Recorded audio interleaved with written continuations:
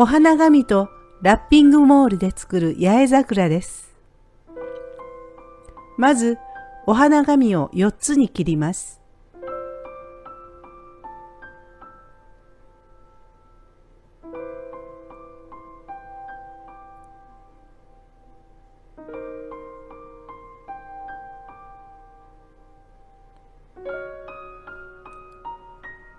2枚重ねにして半分に折ったら、3分の1だけ折って六つ折りの屏風折りにしていきます。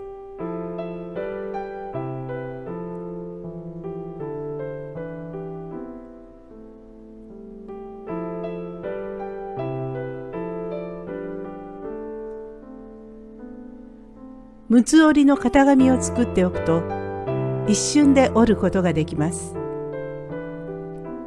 型紙の作り方の動画もありますのでご覧ください。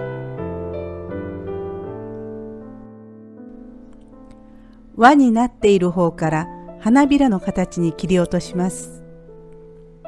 一部分だけ残しておくと後から開くときに簡単に開くことができます。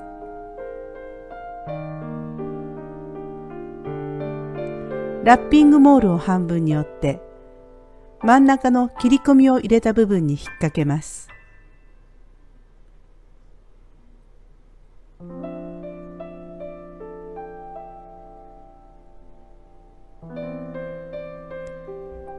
これをねじって先が危ないので半分に折っておきます。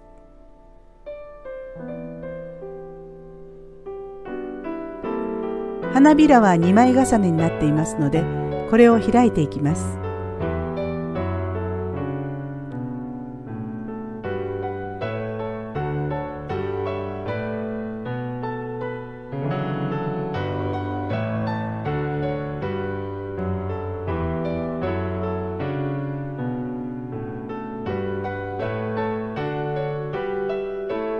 形を整えて八重桜の完成です。